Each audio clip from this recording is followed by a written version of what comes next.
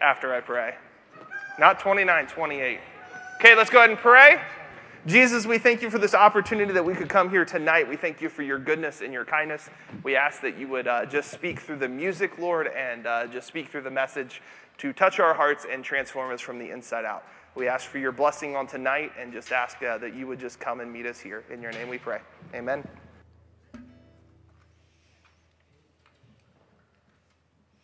All right, let's all stand and let's worship. You can talk.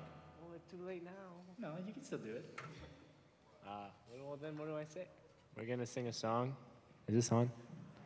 It is. Is on? It is? Hello? We're going to sing a song led by Morgan over here. She's really cool. It's called Enter the Gates. You might have heard it sometime, at some point. Probably in church if you heard it, most likely. Or on the Christian radio. Okay.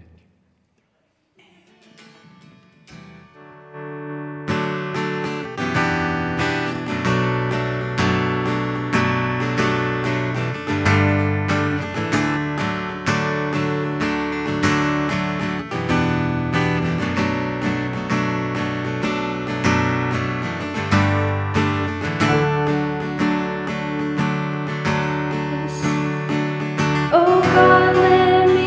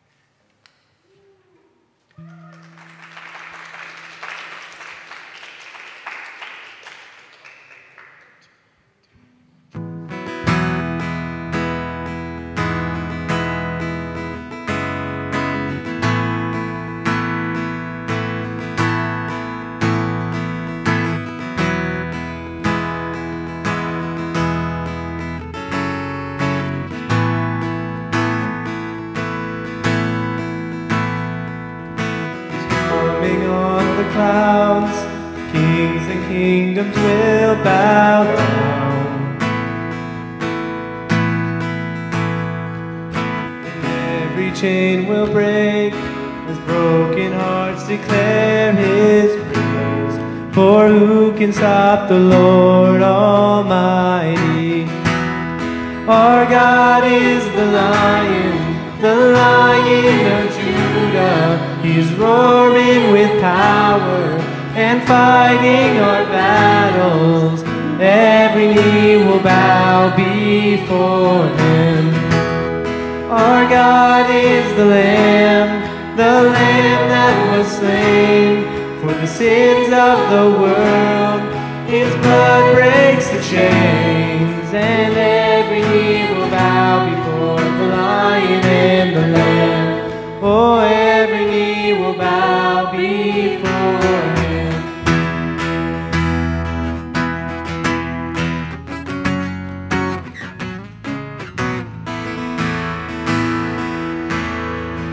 So open up the gates, make way before the King of Kings. The God who comes to save is here to set the captives free. For who can stop the Lord Almighty? Our God is the Lion of Judah. He's roaring with power and fighting our battles. Every knee will bow before Him. Our God is the Lamb that was slain for the sins of the world. His blood breaks the chains, and every knee will bow before the Lion and the Lamb. Oh, every knee will bow before Him.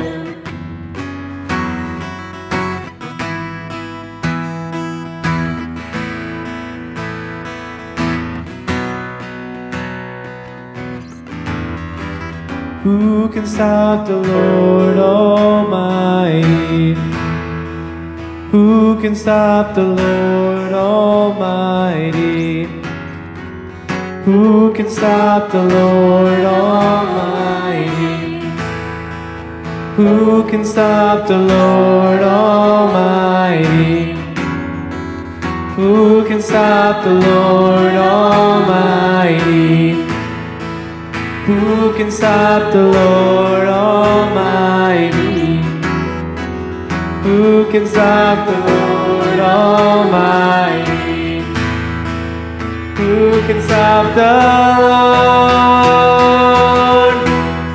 Our God is the Lion of Judah. He's roaring with power and fighting our battles. Every knee will bow before Him. Our God is the Lamb that was slain for the sins of the world. His blood breaks the chains, and every knee will bow before the Lion and the Lamb. Oh, every knee will bow before Him.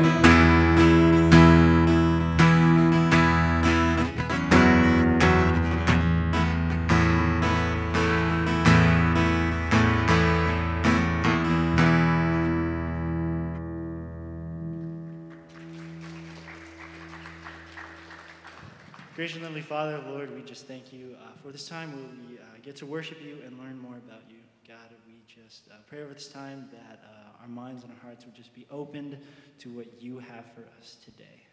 We love you so much. In Jesus' name we pray. Amen. You may be seated. Make sure if you do not have a Bible, you go ahead and grab one. We're going to be jumping into 1 John tonight, which is towards the very end of the Bible. And so you can look up what page number it is. If you have one of these Bibles, we're going to be on a page 1387. If somebody has one of the borrow Bibles and want to shout out what page it is, I'm going to do my best not to kick this, but I run around a lot. And so don't be distracted if I just kick something. So tonight we're going to be talking about love being made known, and talking a whole lot about love tonight. Love is a word that we throw around quite frequently. I think in this last week, I've said I've loved all of these different things and probably so much more. I said that I love pizza. I've loved my friends. I have loved my significant other, which is my wife. I have loved movies. We're watching the Marvel series all the way through again, and just really enjoy watching movies. I love free food. I was at a wedding this past weekend. You mentioned free food, and I'm going to be there. Free food is one of my favorite things. Kathy Roars is notorious for the free food to get people to come and hang out with her, which is, it's brilliant. Free food. Yeah, it's bribery at its finest. Anytime, any place, if you say there's going to be free food, I'm showing up. I've told my parents that I love them. I've dropped my phone like 2 weeks ago, and I dropped it on a mountain that was like 13,000 feet high, and I picked it up afterwards, and I loved that my phone was not actually cracked, even though the fake glass got a little chip. It went pretty far down that mountain, I'm not going to lie. It started sliding, and I was like, dude, that phone is toast. It's an iPhone 10. I didn't think it was going to survive the fall. So that was the one time this week or 2 weeks ago that I've loved my phone. The other day I was taking a shower, and I don't do this very often because I'm a terrible singer, but there was a song in my head, and I started singing in the shower, which was scary for my dog. I think he started howling, and bad things were happening because he thought I was dying. Speaking of loving things, I love my dog a lot. My dog has this new habit with me that a lot of times he will just come and just literally not remove himself from my side, especially when I was gone for a week. That dog was just stuck on my hip. I love my favorite sport, which I'll let you guys guess what that is. If you don't know me, it won't take long. There's one over there. I love me time. Anybody had any good me time recently? You've put away the phone and you've just chilled with yourself. Super awkward, but I love when I have opportunities for that. And so we use this word love a lot. How many times did I just say the word love in the last 2.5 minutes? More than I can count. 20 times. And so a lot of times we say that we love these inanimate objects or love others or sometimes animate objects, and we just throw this word around casually. And it's not necessarily a bad thing, but I think we sometimes confuse the word love with the word sometimes like or admire or something that we just enjoy. Because of this kind of confusion in our language, here's some other things that you might say and not really mean. This one I'm kind of notorious for. If somebody says, how are you doing? I'll answer with, I'm fine. And whenever somebody answers, guys, listen up. If a girl ever answers with, I'm fine, she's not fine. She may be fine, but she's not fine. So you have to be careful when you answer questions, because sometimes you don't receive what you think you are, and you might kind of go on with the situation oh, you're fine, great, everything's good. Typically, she's not fine. That's just from a little bit of experience being married 12 years. Another one of them, and I'm guilty of saying this, I'm almost there. And you know when somebody says they're almost there, their butt is still in the couch looking on Instagram, and they've not got into the vehicle and started making the trek. Life 360 app helps some of you guys out to determine where your friends are located and if they're actually telling the truth. Correct? Anybody have Life 360? I know some of you do. And you know your friends are checking in on you. Another one that I often hear, kind of like that I love you, but it really isn't I love you. Your baby is so cute. I don't have kids, so I can say this one. Most babies look the same when they're a baby, in my opinion. Maybe if you've birthed a baby, you really think your kid is the cutest. That's fine. I never will birth a baby. So, yeah, you have that. So a lot of times we say things, but the meaning behind it is lost. I love blank. And it doesn't actually really mean anything. I love whatever, and yet there's no substance to it. It's more like I like something, or I might admire something, or that's just something convenient to have. So God's word points out to us so much about love. And I think it really does help us understand how we are to love others. And that's really what we're going to be talking about tonight. And yet, it isn't just something that's thrown out there lightly. It's not that it's something God didn't really mean. In fact, it kind of builds on last week. So if you were not here last week, I encourage you to go to our YouTube, check out Tori's message. It was awesome. It was all about being a child of God. And that's that foundation of understanding God's love for us. And from understanding God's love for us gives us the ability to love other people. Without the understanding of God's deep, passionate, caring love for us, which is different than what the rest of the world shows us very often, God's love is so much greater, so much different, that if we don't have that foundation, it's hard to truly love other people. So 1 John chapter 3, that's where we're at tonight. Go ahead and get in your Bibles. 1 John chapter 3. The chapters are the big numbers. The little numbers are that verses. It is also up on the screen if you can't end up finding it or just like to look up there instead. So I'm going to read a couple of chunks. I'm going to describe between each chunk a little bit about it. So I'm not going to read everything at once. We're going to be reading a bunch of verses tonight, 10 through 24, but I'll just take it chunk by chunk. So here we go.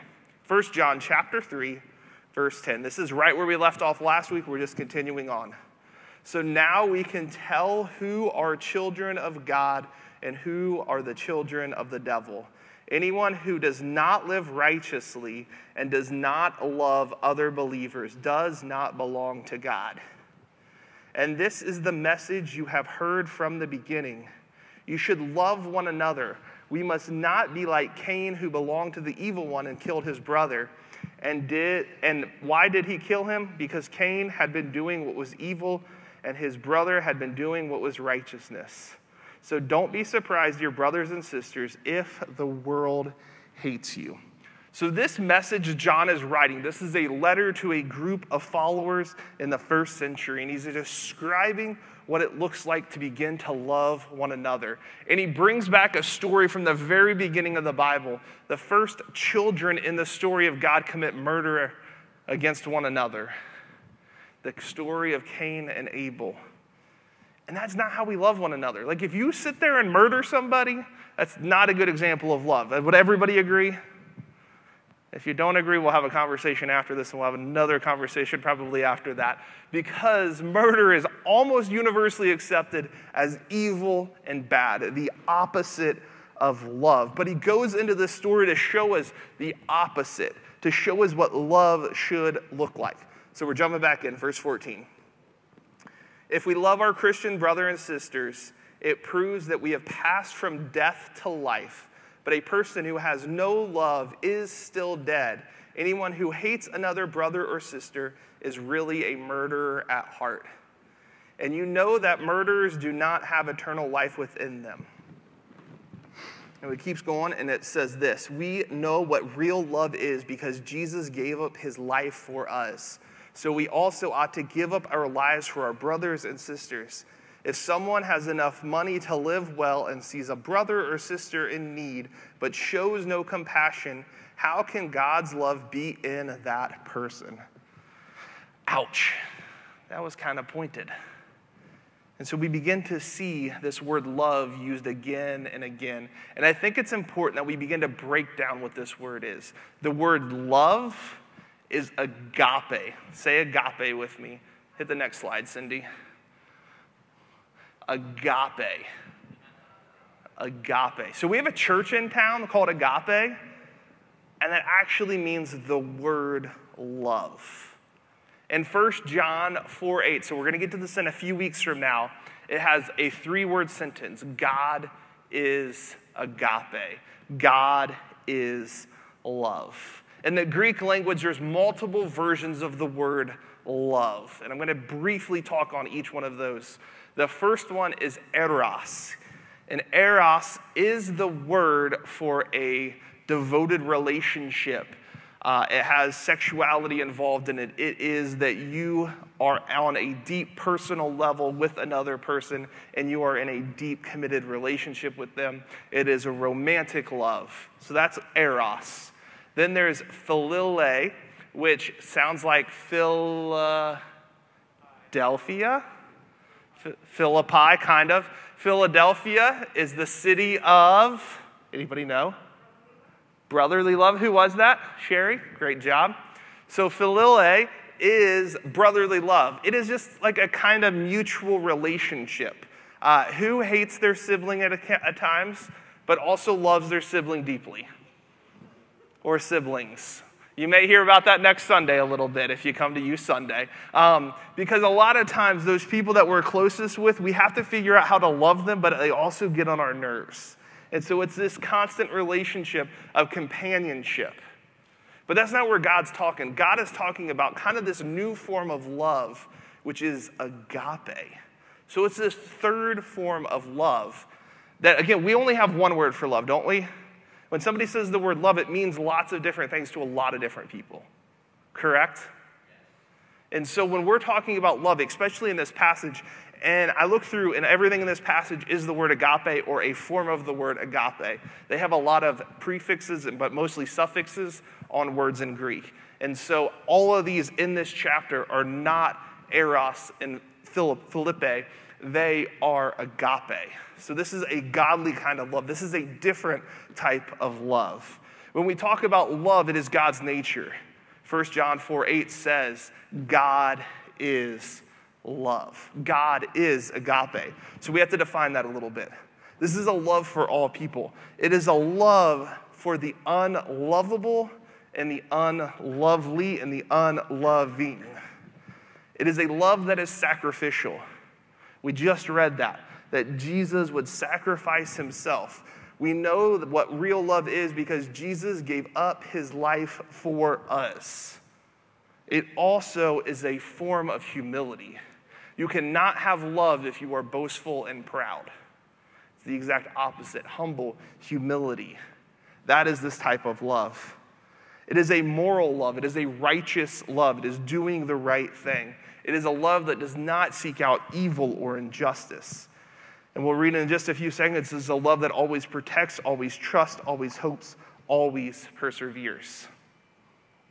Is it a love that is unmerited, which means you and I do not deserve it? Romans 5:8 says that while we were still sinners, Christ died for us. It wasn't because we were so great. It wasn't because we had done all these great things for God. It was because we were sinners and broken.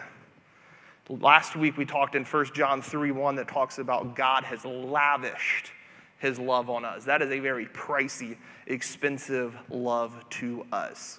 So God's love within you always points to action. Agape is not passive. Agape does not take a seat. Agape is out serving, showing love to other people. But it's also a lot more than words. It's more than I love pizza. It's more than blanket statements, I love blank. It's all about the things that you do. And we're going to see that here in a second. Verse 18, dear children, let's not merely say that we love each other, but let us show the truth of our actions. Our actions will show that we belong to the truth, so we will be confident when we stand before God, even if we are guilty. God is greater than our feelings, and he knows everything. Then verse 21 tells us this. Dear friends, do not feel guilty when we have come to God with bold confidence. And because we will receive in him whatever we ask, because we obey him and do the things he pleases. Verse 23, and this is his command. We must believe in the name of his Son, Jesus Christ, and love one another just as he commanded. And those who obey God's command remain in fellowship with him and he with them. And they will know he lives in us because the Spirit he gave us lives in us. We are known by our love for God. We are known by our righteous acts. We are known not in the sense of that eros love or that philia love, but the agape love of God that we share and show other people. And that agape love is so much different than the love this world has to offer. I mentioned earlier I was at a wedding this past weekend. And at most weddings, they read this really long scripture passage from 1 Corinthians 13. Has anybody ever heard of 1 Corinthians 13 at a wedding? I don't think I've ever been to a wedding, most even non-Christian weddings, which means like it's not held in a church, it's not like a pastor performing it. A lot of times, even those kind of weddings will have this passage because it is so well known as the passage of this is what you need to say when you get married. But the crazy thing is, if you go back to 1 Corinthians 13, this was not written to a husband or to a wife. This was written to the church. That this is the way that you should love each other, which is kind of crazy. I'm not saying it's not a good verse at a wedding. I had it in my wedding. Like 12 years ago, on December 5th, 2009, this scripture was read at my wedding. It's not a bad wedding scripture. Don't misunderstand me. But the original context was meant for the church. So let's read it together. Well, I'll read it because we never read things together well in here. Somebody always has a different translation and it goes crazy. So, 1 Corinthians chapter 13, verses 1 through 13. Sneak peek, I'm not going to talk about this much. You need to come to Youth Sunday. They're going to be talking about this in detail. So here we go. If I could speak all the languages of the earth and of angels, but did not love others, I would only be a noisy gong or a clanging cymbal. If I had the gift of prophecy, and if I understood all of God's secret plans and possessed the knowledge, and if I had faith that I could move mountains but did not love others, I would be nothing. If I gave everything I had to the poor and even sacrificed my body, I could boast about it. But if I did not love others, I would gain nothing. And this is the passage that they really talk about in weddings. Verse 4, love is patient, love is kind, love is not jealous or boastful or proud or rude. It does not demand its own. It is not irritable. It does not keep records of being wronged. It does not rejoice about injustice, but rejoices whenever truth wins out. Love never gives up, never loses faith, is always hopeful, endures even through circumstances. Prophecy and speaking in unknown languages and special knowledge will become useless, but love will last forever. Now our knowledge is partial and incomplete, and the gift of prophecy reveals only part of the whole picture. But when the time of perfection comes, these partial things will become useless. When I was a child, I spoke and I thought and reasoned as a child, but as I grew up, I put away childish things. Now see these things imperfectly, like puzzling reflections in a mirror. But we will see everything perfectly clear. All that I know is partial and incomplete, but I know everything will be complete, just as God knows me completely. These three things last forever: faith, hope, and love. And the greatest of these is love.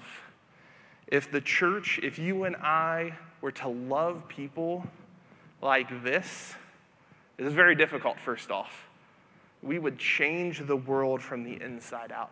Because loving one another in this new form of love, this agape form of love, it's not really new. It's over 2,000 years old. In fact, it's really at the beginning of God's story, is this story of love and redemption. But if we were to reclaim the word love, that agape love, we could make a huge, huge difference in our local community, and that would spread throughout the world. And so how do we love one another? You can go and go to the next slide. It's probably... And so the first thing is, I think, that we have to know God's love. We talked about that a lot last week, that you and I, first and foremost, would know God's love. That God calls us his children, that he lavishly loves you, that Jesus died for you. And so that's that intimate, personal, firsthand knowledge that God cares about me. This is more than head knowledge. When I say knowledge, a lot of times in our 21st century brain, we're thinking about math, 2 + 2 = 4. That's knowledge, but that's not the kind of knowledge the Bible is talking about. It's knowledge that connects the head and the heart together. It's this experience of knowing who God is. The depths of who we are, we actually can think that God truly loves me. The next thing is to love like Jesus. These are very basic things, but I think if we actually do them, things will be totally different. I encourage you to read through 1 Corinthians 13, like at least 3 times between now and next week. Can you do that 3 times? 1 Corinthians, that took me like 30 seconds to read. You can literally search, if you don't even have a Bible at home, you can just pull open your phone, type in 1 Corinthians 13, and I guarantee you something will pop up in Google that will allow you to read it. But don't just say it, don't just read it. Begin to allow it to do what the Scripture tells us. And also, who in your circle of influence needs to hear that as well? So don't just read it, live it out, and then who do you need to tell about how to love other people well? And the last thing is putting that all into practice. Love the unlovable and the unloving. This is the hardest part. Jesus tells us it is easy to love those who love us. But Jesus calls us in Luke 6, 32 to 36, Luke 6, 32 to 36, that we are called to not just love those who love us, but love those who are our enemies. That's difficult. To love those who don't want us to succeed in life. To love those who do not like you as a person. To love those who have wronged you, who have done bad things to you. And this takes time, this takes energy, this takes Jesus coming in and really kind of wrecking your heart and allowing him to see you and to see others as a child of God, which is what we talked about last week. Again, if you did not come last week, I encourage you, watch that online. It's there for you. Super great message on what it looks like to know you are a child of God and other people are a child of God. Because it's really easy to think, God loves me, but God doesn't love this person. This person's mean to me, God does not love them. So, the next 15 seconds, we're going to do something a little different. We don't always do this. I just want you to just think for about the next 15 seconds, who in your life would you consider that last thing? Unlovable or unloving? So just think in your brain. I don't want you to raise your hand. Do not shout out a name at this time. Even if you want to, hold it in. 15 seconds.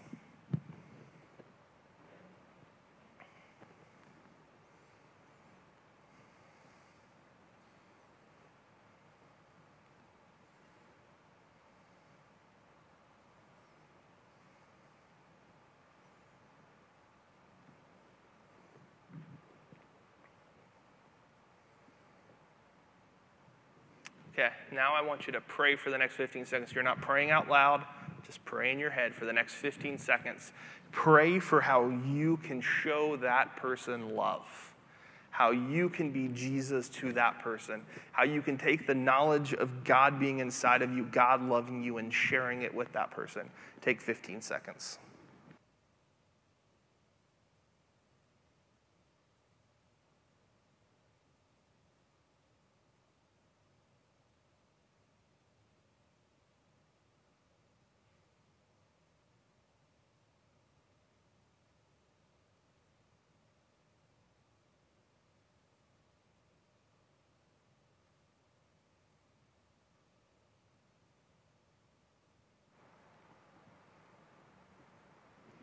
So how are you going to fulfill that?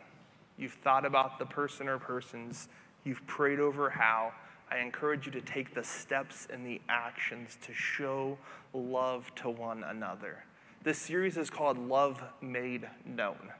Love is normally not known if it is not experienced, if it is not verbally said and physically in some way experienced, that shows that agape type of love. So, what ways can you go from here and show somebody that agape love? Show somebody that kind of love that is self-sacrificing, that is truly of God. Truly the way that always protects, always trusts, and always hopes, and always perseveres. Let us pray. Jesus, I thank you for today. I thank you for this opportunity where we can reflect a little bit on the love that you first have given to us. And you've given it to us without cost. It cost you a lot. It cost your son his life. And yet you offer it for free to us because you deeply, personally love each one of us. And we thank you for that. We thank you that your grace goes before us in whatever conversations we need to have this week to show somebody who we may not see as loving or lovable the good news of Jesus through our words, through our actions, Lord. But don't just let it be head knowledge, Lord. Move it from our head to our heart and out through our hands, out through our words. Let us be the people you have called us to be, as John has encouraged us in this letter, to love one another. And that is truly what love made known looks like, that we are those people who allow others to experience your love. In your name we pray. Amen.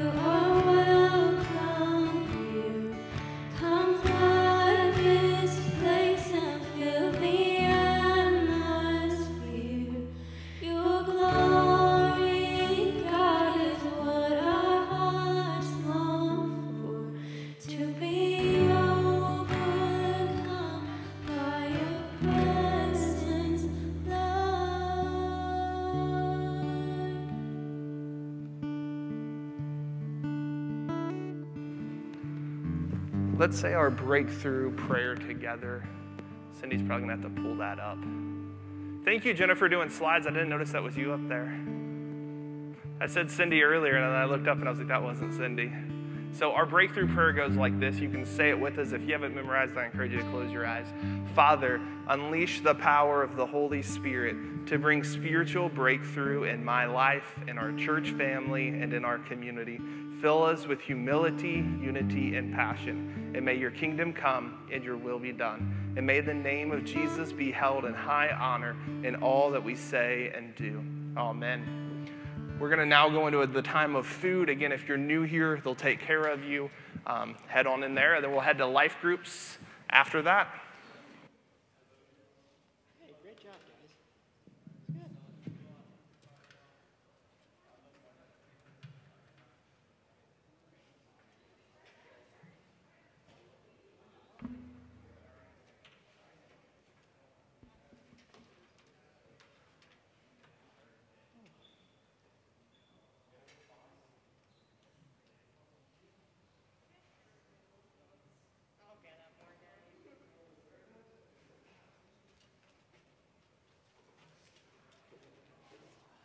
Good job, guys. It's good.